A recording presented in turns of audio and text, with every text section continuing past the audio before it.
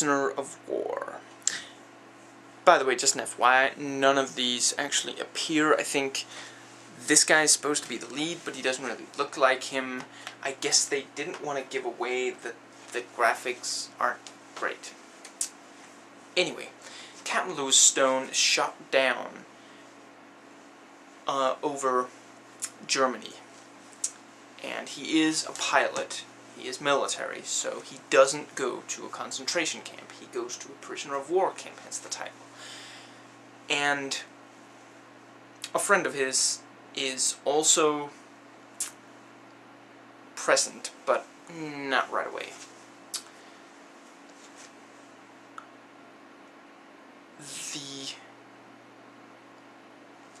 Okay, a little bit more about the plot.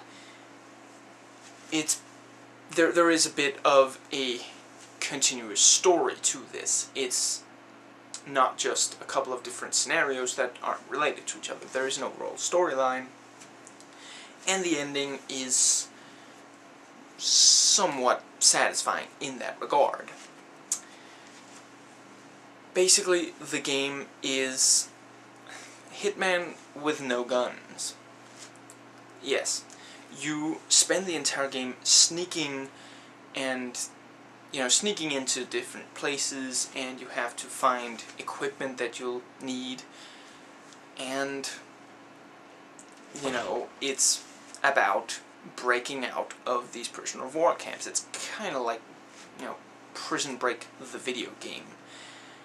And it ain't half bad as far as that goes. It's fun to break out of these prisons, Basically, this isn't a spoiler because it's almost too obvious.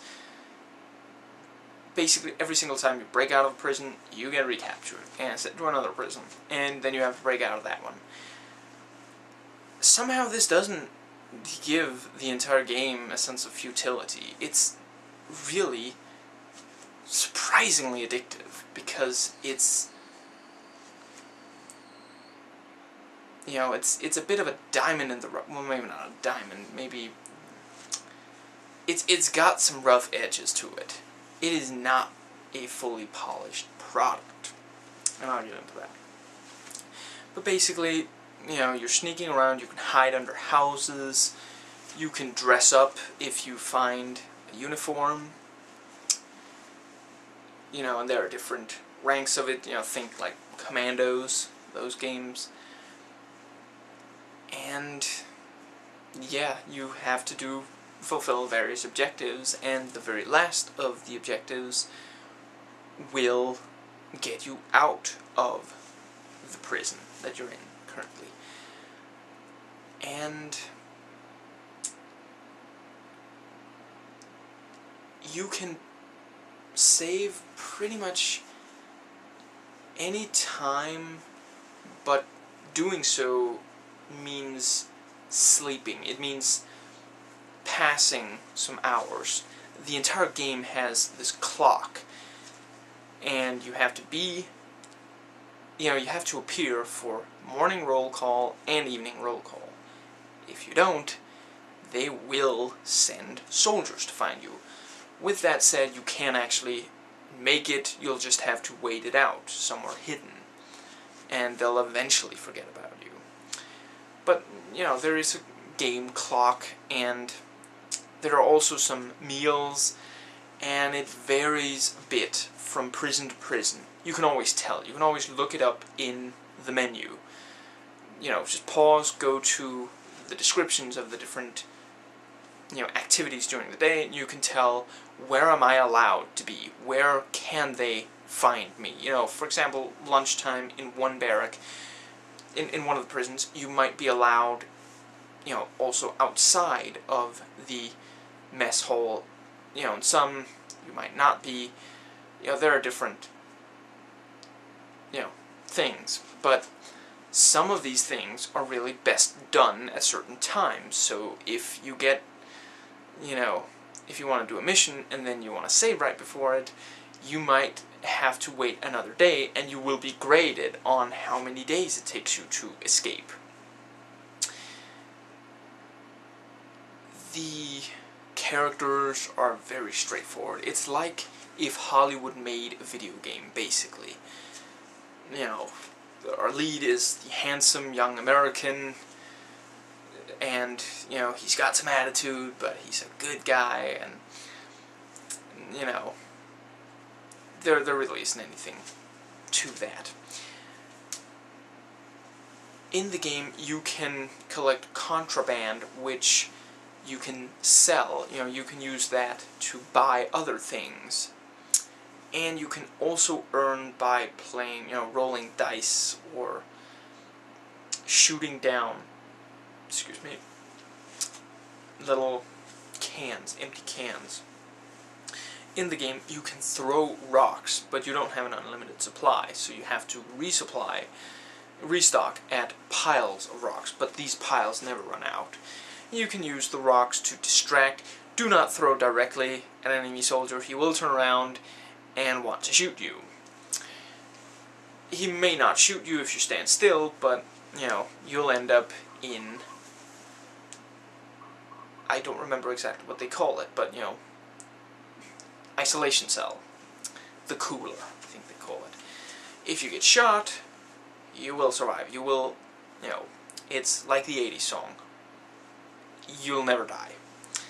You'll always just wake up in, you know, the hospital, and a nurse will be standing over you telling you you have to be careful, even though you don't. This will also count against your overall grade. You can, you know, you can just ignore that entirely, though there are some pretty cool, you know, extras that you can unlock. Basically cheats, some of them, and I don't know, maybe they thought that their game was getting too difficult. I would say it's fun to beat the entire game without any cheat, but anyway.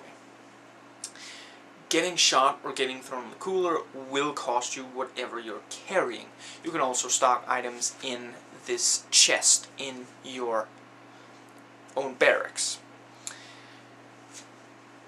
And that might be about it for the gameplay and such. The graphics are not that great. I mean, even for when it came out, which was 2000 something. 2002. This cannot compete with, like, the Hitman 2. You know, games that came out around that time have this beat to a pulp in that regard. There are some things that are kind of awkward, like, you know, sometimes hiding under a building and various things. Running is really strange. It doesn't work quite as well as it should. You can try to dodge some bullets, not quite Neo, Matrix style, but you can run around and hope you don't get shot, and this will sometimes work. You know, you don't have to always play by the rules. And of course, the fact that you're told you're not allowed in an area doesn't mean you shouldn't go there, it just means you shouldn't let yourself be noticed, you know. Better to ask forgiveness and all.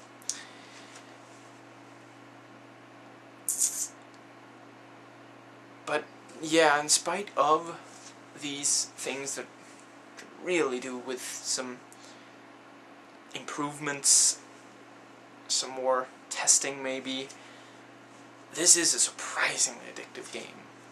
I've played it a couple of times now, and each time, I mean, no matter how many times you fail, you just keep thinking, I know I can do this, just one more attempt, you know, and it is quite gratifying to escape, you know. One big thing, I mean, there are various bugs. This actually sometimes corrupts your save games, so you'll maybe want to save a couple of different files and remember what you did, because you may have to start that level over. And also be careful with only having one save file that has all the progress that you made as far as what levels you completed, because if you only have one and it gets corrupted, it will actually, you know, you will have to start all over again. So that kind of sucks. But still, if you like this kind of thing, definitely give this one a shot. It is a lot of fun. Gameplay-wise, it's really pretty good. I'd love to see more games like this. I mean, I've only seen a little gameplay footage of the Prison Break game, but it's a licensed video game, and it doesn't really look like it gets that much. I don't know, from what I've seen, I haven't seen any, you know, just, you know, tasks, or press the button so and so fast, so and so many times, you know, junk like that.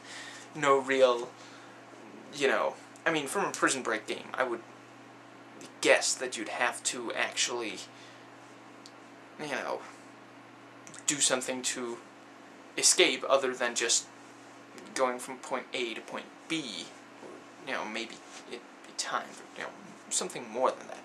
Anyway, the overall experience is just fun if you like the whole escaping from, you know, a jail kind of thing. And frankly, the best I've really tried, but I don't know of a lot of games like this anyway. So that was my spoiler-free review of Prisoner of War. I hope you enjoyed it. I'll see you next time.